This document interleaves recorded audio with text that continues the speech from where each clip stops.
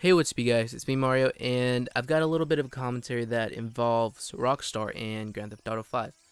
So, Grand Theft Auto 5 came out around September, if I'm not mistaken. Yeah, it should have been around September, I believe, or October, something like that. Point is, the game's been great for everybody, this and that, and, in the meantime, while the game came out, so did a bunch of money glitches. Money glitches that are very easy to learn and, stuff of that sort, right?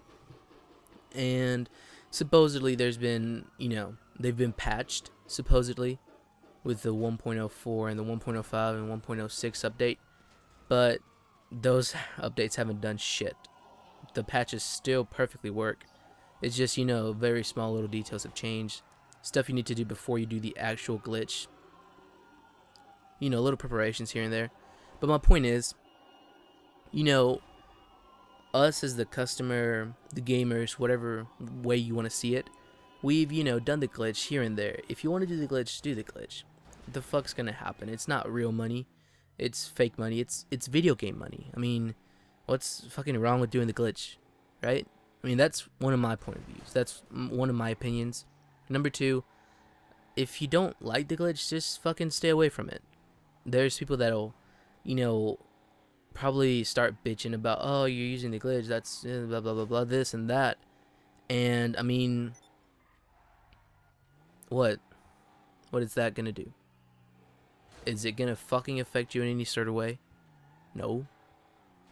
I mean, I don't know if I'm going about this the right way. My point is that a lot of people make a big deal out of the glitches, and I think Rockstar made a big deal out of the glitch more than anybody. Rockstar, there's this one YouTube video that I saw that this guy did the glitch and was teaching people how to do the glitch, stuff for this and that, and he was saying how, he would live stream because, he's a YouTuber. He would live stream his gameplay sometimes, through Twitch or some shit, whatever it is. Point is, he would have money, he'd be, just having fun with friends here and there, subscribers that were his, subscribers or whatever, and he would be having fun, right? And it'd be just all in good fun here and there, and he would just have fun, right? Whenever he was probably doing the live stream, he didn't have like a lot of money or anything, but then he said that a day later, the next day or something like that, he decided to, do a tutorial for the glitch or some shit. Point is, he does the glitch. Point is, Rockstar notices, I guess, and he gets banned from Grand Theft Auto 5 online for about a month and a few days. I'm not sure exactly how many days, but point is, it's a month and a few days. Now, I mean, what's the point of that? I don't really get it. If you guys want to check out the video after you're done watching this, or if you just want to fucking skip my video now, whatever, but the link will be in the description. And my point is, what's the point of banning somebody from GTA Online, right? What's the point of that? The guy said that he understood his mistake. He, he's not going to bitch about it, and he's going to man up about his mistake. And, GTA or Rockstar probably lost money because of people doing the glitch. But how much more money do they need? I mean, seriously. Rockstar supposedly made all the money back that they wasted by making Grand Theft Auto 5. They made all the money back in nothing but pre-orders. And that's crazy, because, I mean, I'm one person. I mean, I never ever have pre-ordered a game. I don't care what game it is. I don't see the point in pre-ordering it, I can get it the day I find it at Walmart or GameStop or whatever. I don't see much of a big deal in pre-ordering a game. And if Rockstar was able to gain all that money that they, wasted or invested in making GTA the game it is, if they made all that money back in pre-orders, which is amazing, and I mean, they invested millions, if not a couple, no, yeah, just millions, I think. There's something on Google. I'll find a page about it, and I'll let you guys check it out. It'll be in the description. But they invested millions of dollars into the game to make it what it is. I mean, that's, you guys just have to check out the webpage. It says something about movies, and it compares how much movies have been spent on, and the game, and it's a lot of money actually for a video game. Point is, if they made all that money back in nothing but pre-orders, and I still know there's thousands of people that will buy the game after it's too late to pre-order it, and whenever you just find it at Walmart or whatever, You know, because I'm one of those people. And, you know, not to even mention the amount of people that buy 2 copies to maybe even 3. Maybe not on that first time, but, you know, not everybody is careful with their discs. Not everybody is careful with their stuff. My point is, Rockstar, I believe, is making a big deal about it. And not only that, but, I mean, I've read forums where people, you know, there's that option to go to the Xbox Live Store or some shit to buy Grand Theft Auto 5 money with real money, which, for one, is kind of stupid.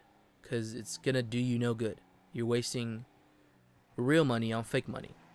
2, there's been many people that spend who know how much amounts of money buying fake money, and then there's some people that have reported that their character randomly gets deleted with all their stuff after reaching a certain level or just whatever.